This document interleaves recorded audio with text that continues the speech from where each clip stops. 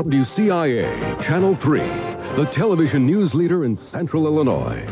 Tonight, live from the News Center, this is the Channel 3 News at 10. Good evening. Central Illinois was Tornado Alley this afternoon. Dozens of funnel clouds were reported. At least half a dozen touched down, damaging dozens of homes and causing several injuries in Shelby, Edgar, and Jasper counties. This was the tornado that struck Findlay in Shelby County in the late afternoon. Beverly Stroud of Decatur was at a campground 3 miles south of Findlay when she captured these scenes of the storm with her camcorder. And Channel 3's Michelle Kelly is standing by now live in Findlay with more on the storm story there. Michelle? Well, Dick, it started around 4:45 this afternoon. A tornado blasted through Findlay, injuring 2 people, destroying 11 homes, and damaging many more. It started in the west end of town and ripped through parts of Findlay. Power lines were torn down, roofs were taken off, and debris went up in the air. Officials were forced to shut off electricity and gas. Emergency crews will be working throughout the night to aid victims. The town's northwest side, which is where the damage is, has been closed off. Central Illinois Power Service says it has called in extra crews to help with down power lines. Earlier tonight, I spoke with several residents who are now trying to pick up the pieces of what is left of their homes and possessions following this afternoon's devastating storm. So what do you plan on doing now? I have no idea. I just try to salvage what we can and see what happens. I have no idea. I've never been through this before, anything like it. My husband, he came in there and said, "Come here, friend, come here, quick, get out here, get out here." And it was a horrible sound. And I came out and he said, "Look at this." And it was going like straight through here, and it was just blowing up stuff right with it. I never seen anything like it.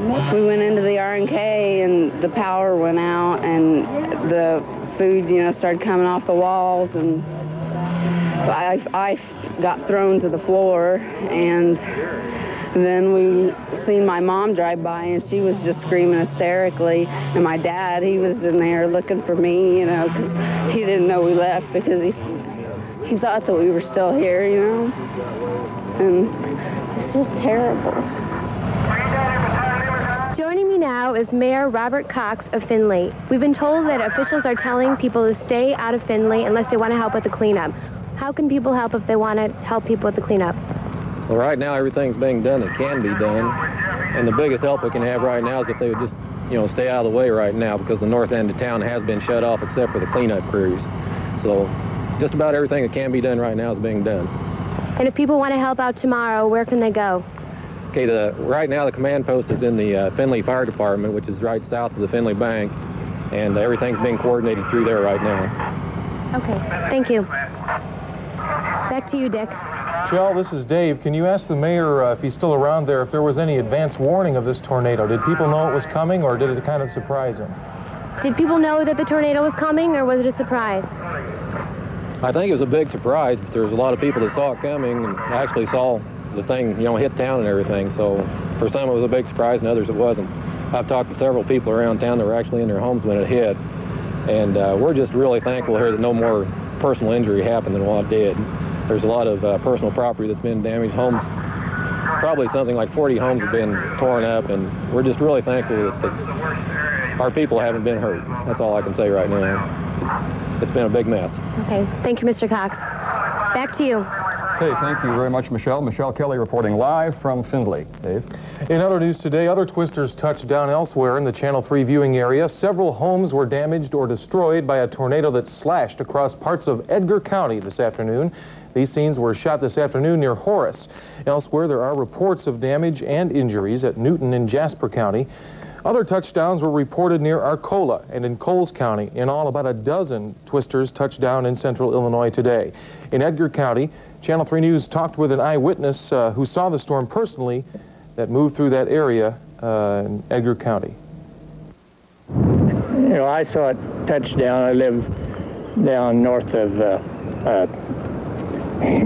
Paris, and my mother and I saw it coming behind our corn crib. We could see it kind of come up this way, and then it came right up the Horace Blacktop Road.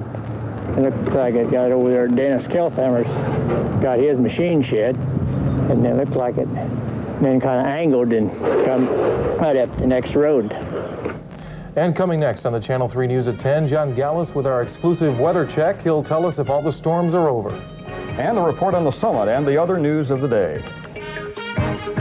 Newton resident and Channel 3 weather watcher Ryan Schmidt says he watched homes blow away when a tornado touched down in Jasper County today. His home was totally destroyed. He estimates about 30 others were wrecked. Tornado there hit around 6 o'clock. One man underwent surgery in Effingham because of injuries he sustained in Newton. 5 to 6 other people were reportedly injured and taken to Richland Memorial Hospital, treated and released. So a busy day, but the severe stuff is out of our area at least. Yes, and I'll tell you what, as many as we had today, Indiana had at least 24 reports, and that's being conservative. But now, all we're contending with now is wind, Dick, and there is a lot of it. Winds are westerly at this hour, gusting to over 40 miles an hour, and if you're out in the country... will provide funds for the cleanup, including money for overtime for state workers. Counties covered by the declaration include Clay, Crawford, Edgar, Edwards, Jasper, Lawrence, Richland, Shelby, Wabash, and Wayne. Thousands of people in those areas are without power today, and one person died when tornadoes swept across the state. Our follow-up coverage to yesterday's storms begins with Channel 3 Cheryl Pettis in Findlay. Signs of the twister were everywhere.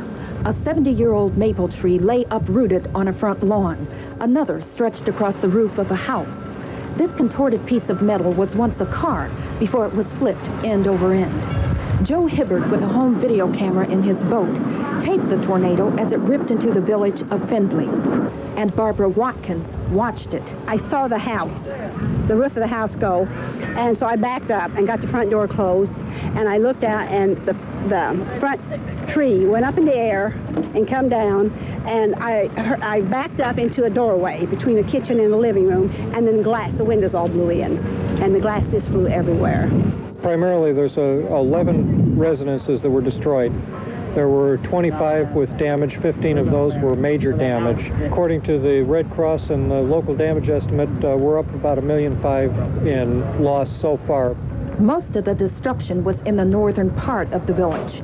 This morning, I think the first thing I noticed was the loss of our trees.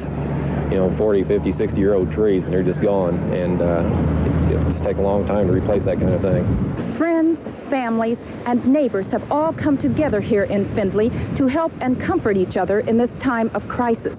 And for Dale Chapman, who's lived here 17 years, it's virtually a different story. He's lost almost everything. The family history lay in ruins. Wow. Never felt anything like it in my life. There were only 2 minor injuries, and most who can go back to their homes should be there tonight. Cheryl Pettis, Channel 3 News, Findlay. Residents of Newton in Jasper County began rebuilding their homes and lives today. The small town was hit by a twister last night around 6, injuring 7 people. 30 homes were destroyed and another 70 damaged. The tornado ripped through town, leaving an unofficial estimate of $3 million damage. Cleanup began early today and will continue for several days. Getting people from out of town coming in to help out, and I think everybody's working together, they're pitching in, and if in the next couple of days everybody keeps working the way they're going now, everything should hopefully get back to, if you can call it, normal. While much was lost, many just feel grateful to be alive. The pressure in the house, we couldn't hardly stand the pressure. It just pressed against us till we couldn't hardly get our breath, and we couldn't hear, and it just seemed like our head was just going to explode. First you could hear feel all the pressure in your ears, and then the loud noise, and then you could just hear things going, flying. You could hear the house coming apart. So I just kept saying to myself, it only lasts a few minutes. And everybody says it only lasts a couple of 3 minutes. So if we can this bathroom will just hold together about 3 more minutes, we've got it made. And it did. Most of those left homeless are staying with relatives and friends, others at the town's high school. Officials say only a few areas are without power and phone service, but that should be restored within a day or 2. Cleanup is also underway in Edgar County today. Officials say a cyclone blew through an area near Paris, taking the roofs off of some homes and doing other damage. Larry Daly's home was one of those in the path of the twister. Today, about 75 friends and neighbors showed up to help pick up debris. The Dalys were on their way back from Terre Haute, Indiana, when their home was damaged. basically it took all our grain bins and 2 machine sheds and about a third of the house. Right now we're just trying to pick up all the debris and get everything piled up and try to get everything out of the farmers' fields that are around us and, you know, just clean it up. Daly doesn't have a damage estimate yet. He does think he should be able to stay in his home this evening as long as power is restored. 8 people are confirmed dead and about 150 others injured after twisters ripped through parts of central and southern Indiana. One of the hardest hit areas during yesterday's storms was Petersburg, Indiana. Indiana Governor Evan Bayh toured the community today and likened the damage to that done by a bombing run. In Petersburg alone, 150 houses and 18 businesses have been totaled. 6 of the state's 8 fatalities came from that town. The other Indiana community to suffer extensive damage is Bedford. A tornado touched down atop a restaurant in Bedford, then continued on a path of destruction through town. 1 person was killed in Bedford, 44 injured. Still to come, high winds kick up dust, causing a major traffic accident along Interstate 57 near Mattoon. High winds throughout central Illinois today have created dozens of dust storms, resulting in hazardous driving conditions and numerous accidents. State police from the Boston Post are working with Coles County emergency personnel on several accidents resulting from poor visibility on Interstate 57. State police say they're handling 2 7-car accidents on the northbound lanes near Charleston and Mattoon, and at least 4 2-car accidents on the southbound lanes. The extent of injuries related to those accidents is unknown at this time. Interstate 57 from Arcola to Mattoon was closed because of numerous accidents and may remain closed at this time. In addition, police say there have been several minor accidents in which motorists have been able to move their cars and file their reports from the state police post. Strong winds this afternoon left motorists along a patch of Interstate 74 near Urbana with 0 visibility. The result was 3 minor accidents. Channel 3 News watcher Fran Olson happened to cross the scene and shot this tape. State police report no serious injuries and say a light rain shortly after the dust storm appeared to have wetted the ground enough to clear things up. Blowing dust has created poor visibility on Interstates 55 and 72, as well as a number of secondary roads. Police are urging extreme caution in rural areas this afternoon and evening. A Decatur woman has died from injuries she received when the car she was driving crashed into the back end of another car near Mount Zion.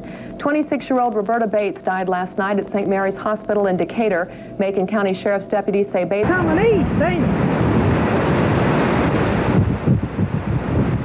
That's up there close to Streeter. The tornado came out of the west, flattening homes, buildings, and everything in its path. Jim Whelan of Chrisman captured it on a home video camera. Edgar County sheriffs say funnel clouds were spotted around 5:30. Within minutes, the tornado touched down south of Chrisman. Some residents who saw it say they still can't believe the tornado claimed no lives. Well, look at that one big foot. Yep. It's terrifying. I don't think there's never ever been one through this area that I know of, and I've never seen a funnel cloud before. So it's terrifying. I don't want to go through it again. In the aftermath, some residents are literally rebuilding from scratch. The tornado destroyed almost the property damage. Edgar County officials report at least 4 homes leveled. And those whose homes were spared are lending a hand to their neighbors where they can. I guess we was considered pretty fortunate because it went in right between our farms, and so we're going to try to pick up some stuff. And as far as insurance adjusters, I believe they're coming in the morning and find more about it then. State officials have declared the county a disaster area, along with 9 others, including Edwards County, where a tornado there killed 1 woman. Edgar County officials don't know yet how much state financial help they'll need to undo some of the damage. It hit hard in certain areas, and then it raised back up. We had several sightings, several that were confirmed. Some places we didn't have any damage, and other places we had quite extensive damage. For some residents, there are losses they say can't be measured in stone or bricks.